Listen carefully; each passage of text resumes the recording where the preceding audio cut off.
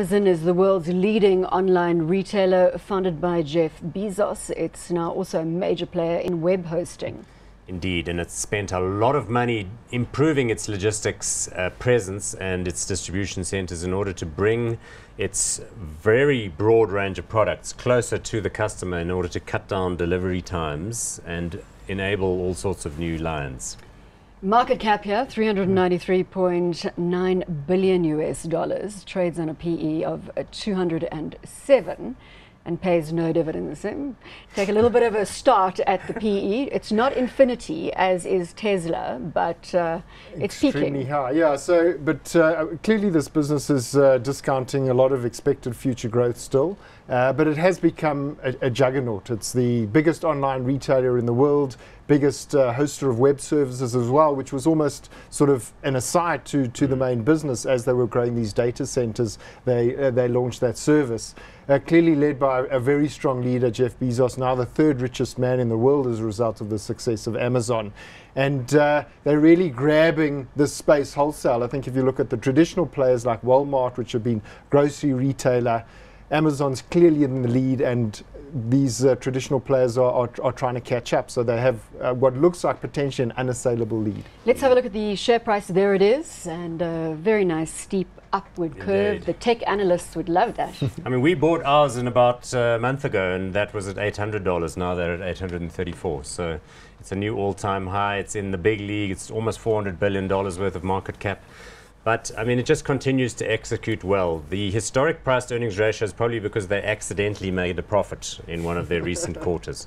You know, they kind of were calculating the numbers, and then somehow or another they just ended up with a profit. It's not his stated goal right now. He just wants world domination. Would you buy into Amazon, given that it is trading at all-time highs? I mean, it clearly holds a very important space in the future of commerce. And so that's very important. And I guess as an investor, you would want to be part of that. What's really the key decision is, what is the expected growth and what does that translate into future earnings, and does that represent value today? That's a little bit more difficult. They do make quite a big EBITDA profit. Amazon Web Services is wildly profitable. So I guess you could strip that out and say, what is the balance worth and what is the potential margin of that, the e-commerce business? Maybe it's something like 2% only as a large distributor, but you have to work it out. It's quite a lot of market beta right now. I think there's a lot of market uncertainty globally, and you know, a share at record highs, I think it could moderate from and maybe here. heed a little caution. Thank goodness we've already bought into it, and you're not going to buy it today. A couple of things I just want to note. Firstly, they've still got a lot of money to spend on infrastructure, and they're starting to buy and lease their own planes in order to build their own distribution. Some people even think they may buy UPS or FedEx.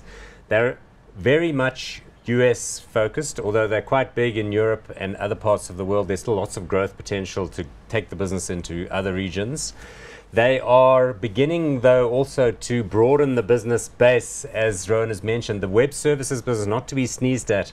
That's the stuff you end up on if you're doing a high, you know, traffic website and you suddenly see that little AWS coming up in your string. The business, to me, just has got enormous further upside. I wouldn't be worried at this point. So you would buy more at this all-time high? I think if you're... If we had cash. We don't have any cash left. But if you don't, if you're watching the show and you're thinking, I'm going to be looking at a new international portfolio. Amazon Prime, we haven't even mentioned that. That's where their customers pay $99 a year in order to have free delivery. And what they found is the minute people do that, they just go crazy buying stuff. Free delivery, that sounds very attractive. So instead of paying $10 every delivery? time, you get one-time purchase membership but of that's Amazon brilliant. Prime. It's almost like a loyalty program, Absolutely. and the delivery charges are what generally would scare someone off. Yeah, so I mean, if you're a believer that e-commerce is the future and more people are going to do their shopping online, which I think is a reality. You look at the millennials, behaviors are changing, and they are a key part of that. 55% of US consumers, their first online destination for shopping is Amazon. That puts it into context, sure. hot or not? Definitely hot. Hot or not, Ryan? I'm concerned about the markets. I'm going to say not right now.